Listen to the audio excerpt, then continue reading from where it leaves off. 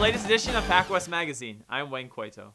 The PacWest is one of the most diverse conferences in all of the NCAA, stretching over 4 states and 10 schools, with students and coaches from all over the globe. Check out this feature where we get up close and personal with some of the people that make up this great conference.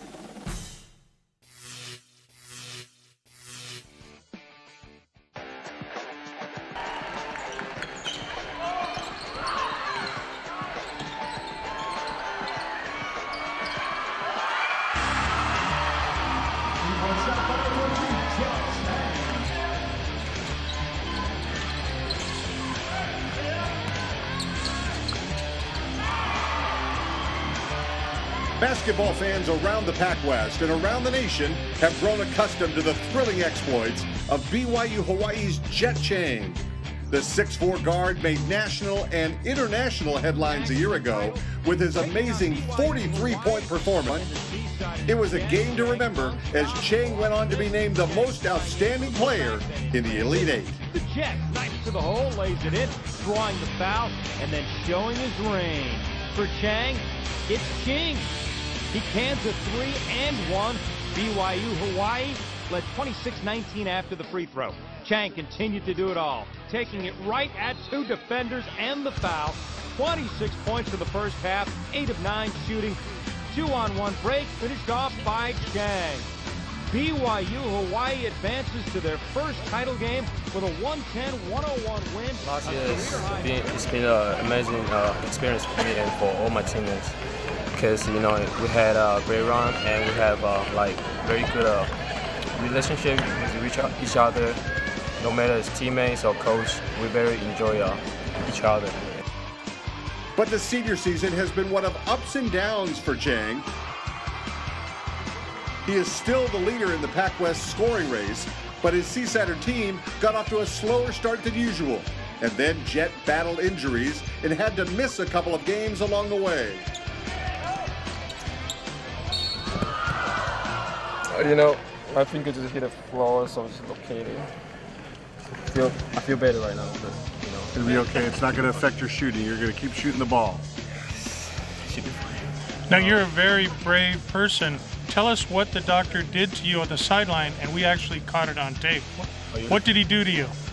Just put it back, because the first half kind of go east, the second half go west, so just put it back. So how did that feel? Things went it's painful, very painful. So when Jet goes down, who pops up for the Seasiders? One of many shooting stars for BYU-Hawai'i is guard Junior Ale.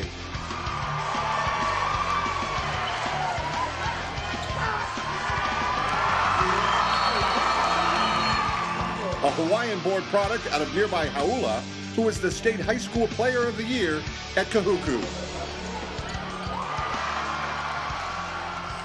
Junior battled to get playing time when he first came to BYU-Hawai'i after his LDS mission, but then eventually developed into a fearless long-range shooter and became one of the Seasiders' many offensive weapons, averaging over 12 points a game. I think as a team we did really well, moved the ball really well. We always do good when we're running, and as long as we get everybody on the break, we should be on fire. And individually, it felt good. The shots felt good. Some didn't really fall, but as long as I feel good, hopefully it falls through. And the chemistry between Junior and Jet, talk about that, because that really is impressive when they get it rolling. No, they both are, because their range is so far, they're both so quick. They both can shoot with someone right on them, so when they get hot, they're pretty hard to handle. And yet at the same time, early in the year, we weren't moving the ball and working together, and so it was much more difficult. Both Junior and Jet were on their game when the Seasiders hosted Hawaii-Hilo in an early PacWest game in January. Jet was showing off his skills in a big way, hitting for a game-high 29 points as the Seasiders extended a 3-point lead at halftime and built it up to as big as 25 in the second half. Number 25, Brent.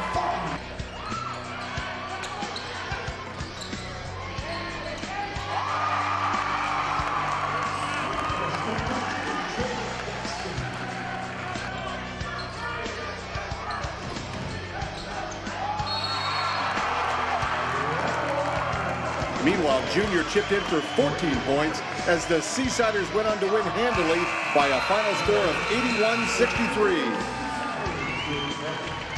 The Hawaii native was very upbeat after the key conference victory. And last year's run was amazing. Of course, we missed a lot of guys like Marcus Whitby, Patterson, and Gammon. Our goals and our vision this year was just to get back. And I know we can with this team. We kind of struggled in the beginning, you know, with like 2-6, I believe. But we're going to get there, and we're starting to look more, we're gelling together a lot more.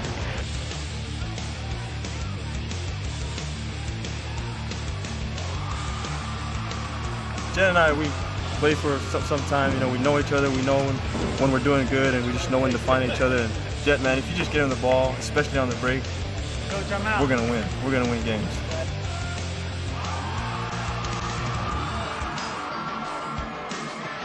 So the Jays have it at BYU-Hawai'i, Jet Chang, along with Junior Ale.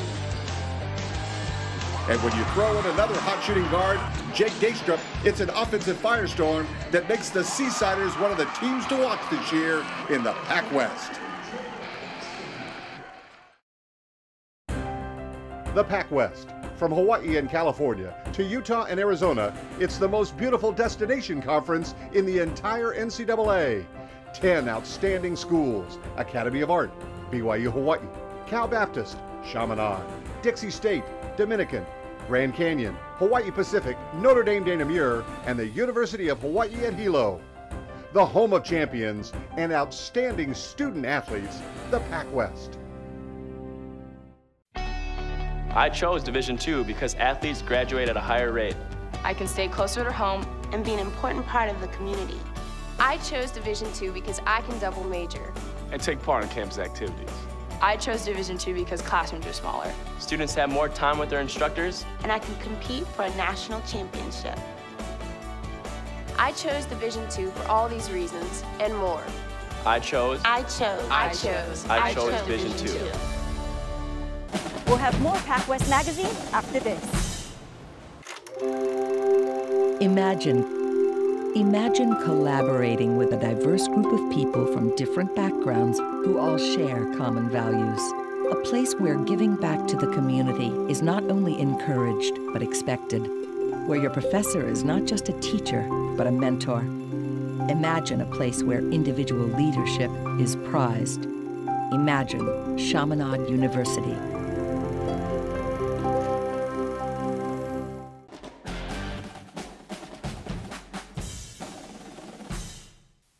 Every year on PacWest Magazine, we spotlight one of our amazing people around the PacWest Conference, and we're doing it again this year. Let's see who the light shines on this week.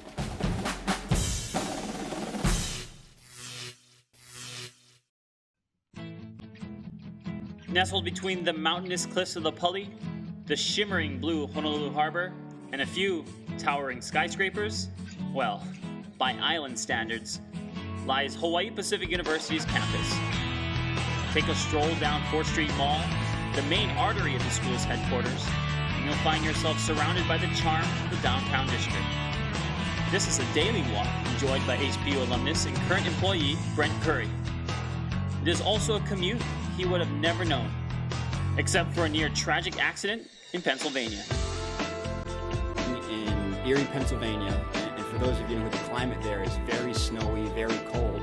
And I got into a car accident one day, and I was thinking to myself, man, I could have ended my life right now. And I never got to see Hawaii. So the next day, I applied to Hawaii Pacific University to get my master's. Was lucky enough to get a graduate assistantship with Jeff Arata, who was then the sports information director at HPU. He brought me on board and kind of weaseled my way in, and still here 7 years later. After attaining his master's in communication, Curry made HPU athletics his life, serving as the voice of Sea Warrior sports. But even that job could only qualify as a part-time gig. So when the SID job opened up at his alma mater, Curry jumped on it, even if it's not always the most glamorous role in the department. Yeah, what people don't understand is you get to go to the games, but you get to go to all the games all the time. So not only is it a lot of work in the office with keeping up to date on the website and the stats and all that kind of thing, but it is actually going to the game. That's the fun part for me. Maybe the part that some people don't realize is after the game's over, it's not just pack up your bags and go home. There's a lot of background work and research and stuff that needs to be done after the games to get the correct information out to the media. Fortunately for Curry, his passion for sports makes him the ideal man for the job. In fact, underneath the uniform, he's just a fan, like you and me. Well, no question about it. No one gets in this business to get rich or for light hours or for anything like that. It's definitely, you have to love what you're doing and you have to be really into it, which I certainly am. I've been a sports fan my entire life. I started playing sports as soon as I could start walking, and I soon figured out I wasn't very good. So I needed to find a way to stay around the game without actually being a participant. Now in my 30s, obviously I'm not going pro in the NBA or anything like that, so this was a great opportunity for me to be around the team, be around the kids, and really enjoy coming to work every day. Pull Curry away from the games for a while, and you'll find a pure adventure junkie. But even the word adventure might be understating Curry's recent experience, which garnered him some local media attention when he ended up passportless and worse off, penniless, in mainland China. I met some guys on Craigslist. We decided to sail from Honolulu to Los Angeles. About halfway there, we lost the engine, lost the generator, and the sail snapped. Called an oil tanker to come pick us up. They dropped us off in China and somehow made it back to the U.S. So there's your 30-second Cliff Note version of the Brent Curry shipwreck story. And how many days were you so-called lost at sea? About a month. We were at sea for about a month, and that's a strange experience if you've never been off land for that long. It's quite messes with your mind. So I would imagine you're not going to be answering any Craigslist ads to head to the mainland anytime soon. That's just the thing, Bob. I'd do it again if I had the chance. I want to finish the deal this time. Brent Curry of Hawaii Pacific University, one of the shining faces of the PacWest. The PacWest stretches from Hawaii to California to Arizona and Utah. Let's check out highlights now on PacWest Magazine.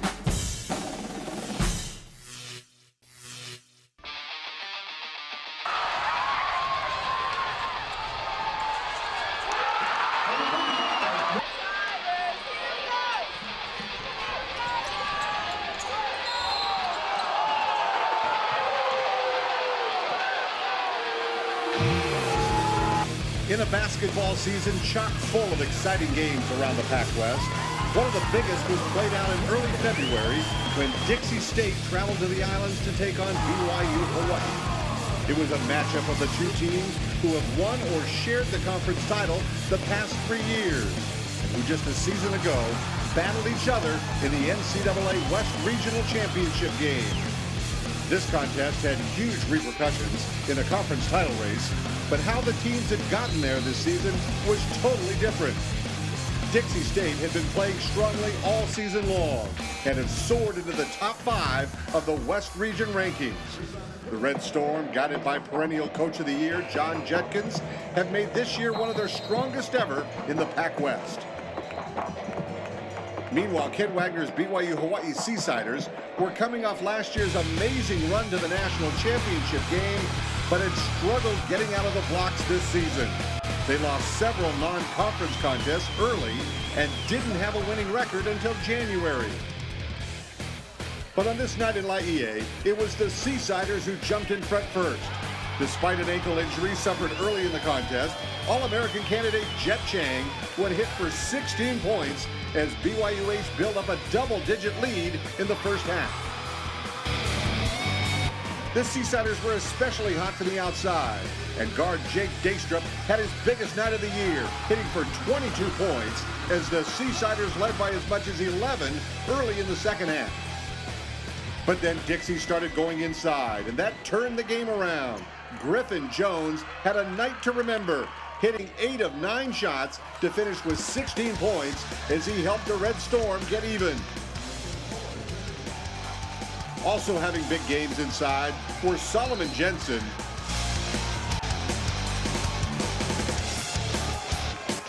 and Dalton Grosskreutz, who combined for 28 points in the paint as Dixie stormed back to take the lead. For much of the second half, it was a seesaw battle, with the two teams showing why both have what it takes to be in contention for the PacWest title.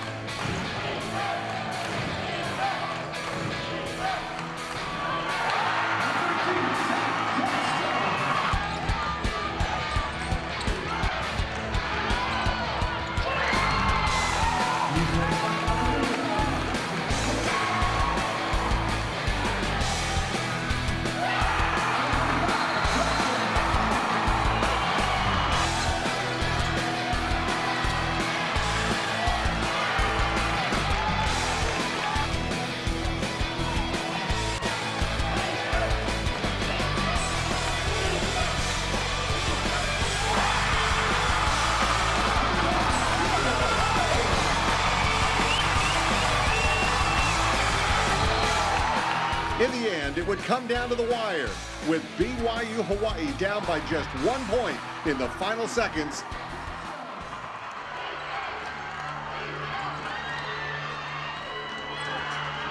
But they couldn't get the last shot to drop, and that gave Dixie State a huge victory on the road by a final score of 70-69.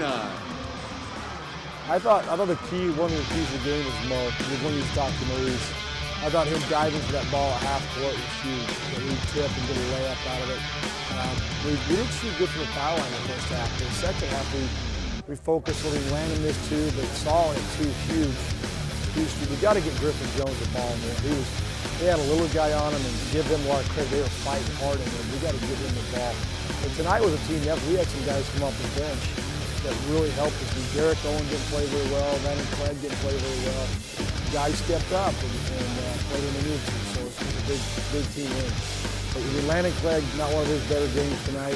Dalton came off the bench and really sparked us. I thought he shot one questionable shot. He's so hyper, he's playing so well. He shot a quick three that I didn't like. But I'll tell you what, their kid, 32, Jack Asper, played great. I mean, he had some big-time shots.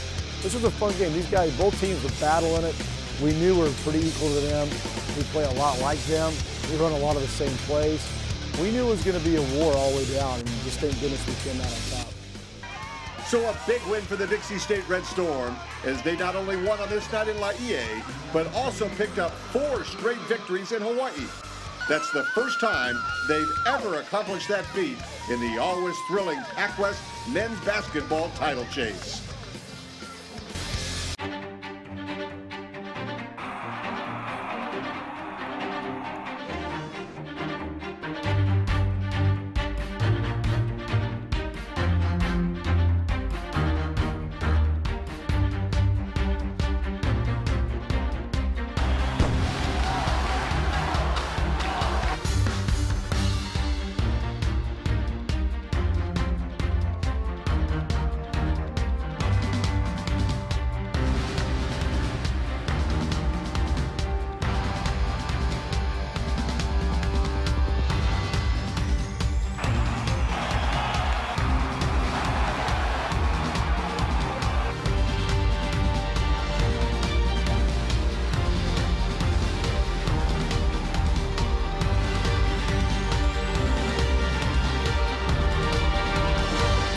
Canyon University. Earn your degree on campus, online, or in the evening.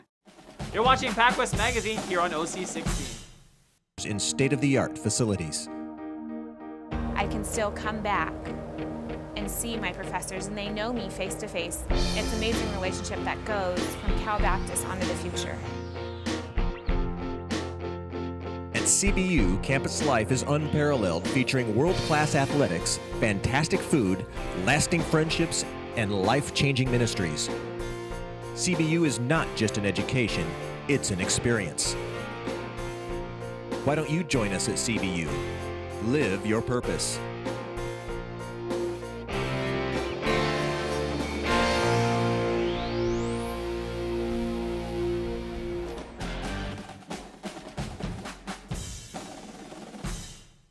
I'm Jane Texera, Assistant Commissioner for the PacWest Conference. Last season on PacWest Magazine, we introduced you to Jane Texera, the newest addition to the PacWest staff.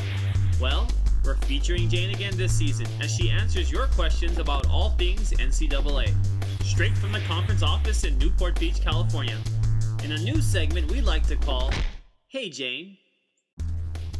Oh, hey! Just catching up on my PacWest news in this quarter's edition of the PacWest Magazine. Today's Hey Jane letter comes from Sarah Bowden in San Marino, California. Sarah asks, Hey Jane, are there any community service projects that PacWest is involved in?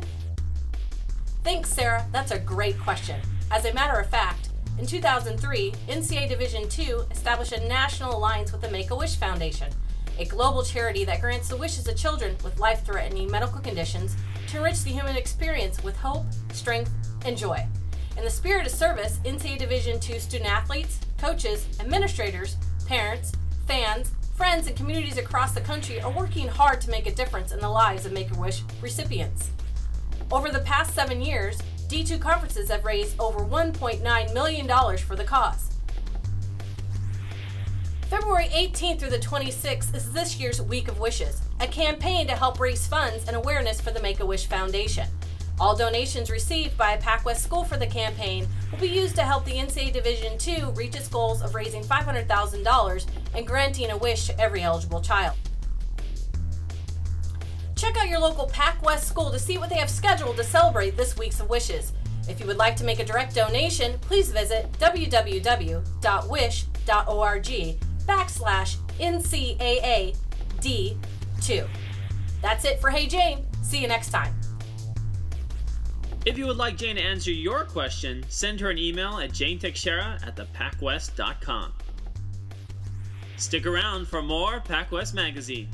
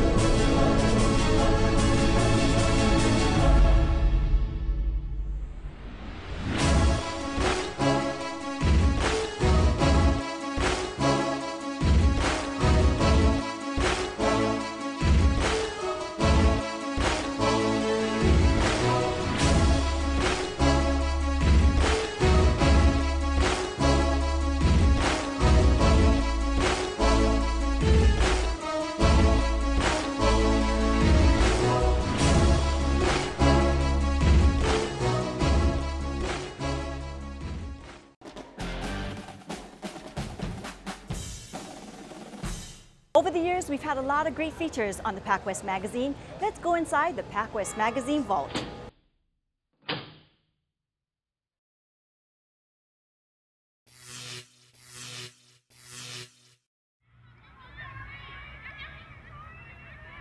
For years, the student athletes of Dominican University of California have put their best feet forward on the small and cozy field just a few hundred feet from their main gymnasium.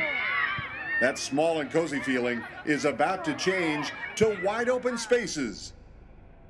With help from community leaders and key sponsors, Dominican recently began construction of new fields and new courts that will greatly enhance the student-athlete experience at their beautiful campus in San Rafael.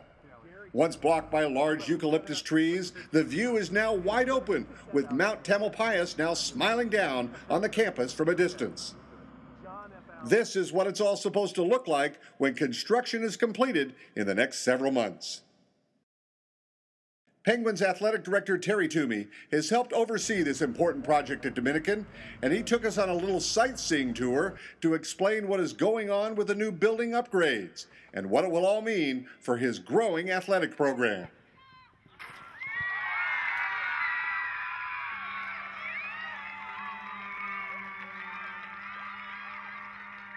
We have what was previously known as a Field of Dreams that we're developing, which is going to be a multi-purpose athletic field and tennis facility to facilitate our athletic endeavors, but also to be a real asset for our community here.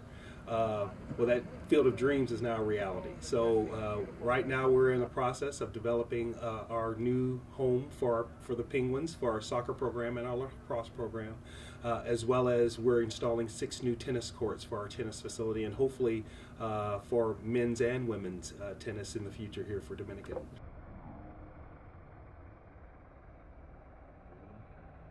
For the field, this is going to be the Jerry Kennelly Field.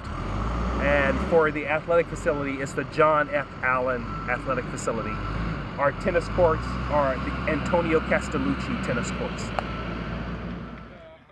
And it's not, like I said, it's not just an asset for Dominican. Dominican's going to love it and reap the benefits of it, but it's really going to be great for our Marin community, because we really do see it as a way to reach out to the youth and our future Penguins. We feel like that'll be a way to get them on campus, so it'd be great.